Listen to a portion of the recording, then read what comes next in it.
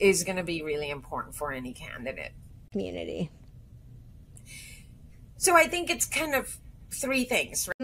You talked a bit about taking votes for granted versus earning those votes. Can you tell me what should be done in order to earn those votes? How do you think is the smartest, most strategic way to really get in front of Latino, Hispanic voters and let them know, hey, I'm the candidate for you and I'm going to work hard for you? What is that best way to get that audience and to engage this community? So I think it's kind of three things, right? Candidates matter, their positions matter, and meaningful outreach is essential.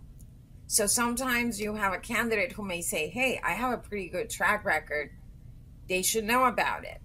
I'm not sure that they should know about it is going to win you the day. The candidate needs to make sure that the voters who support you are trying to win indeed know about it, right? So that's why we say the candidate matters, their positions matter, and the meaningful outreach is essential because you need to make sure that the voters know about it.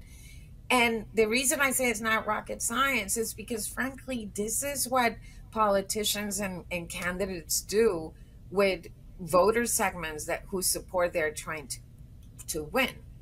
That's the same formula they need to apply here. So yes, they need to make sure that they are visible in these communities, that what they're proposing as solutions for the priority concerns people have, that they can articulate a solution to that is able to connect with those voters. And frankly, right now that the economy is top of mind, not just for Hispanic voters, but frankly for a majority of Americans, I think doing a better job in articulating to voters what is your vision and your solution for those issues is going to be really important for any candidate.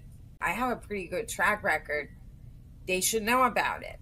The candidate needs to make sure that the voters who support you are trying to win indeed know about it. What should be done in order to earn those votes? How do you think? Right? Candidates matter, their positions matter, and meaningful outreach. This is what politicians and candidates do with is the smartest, most strategic way to reach is essential. So sometimes you have a candidate who may say, hey, community. So I think it's kind of three things, right?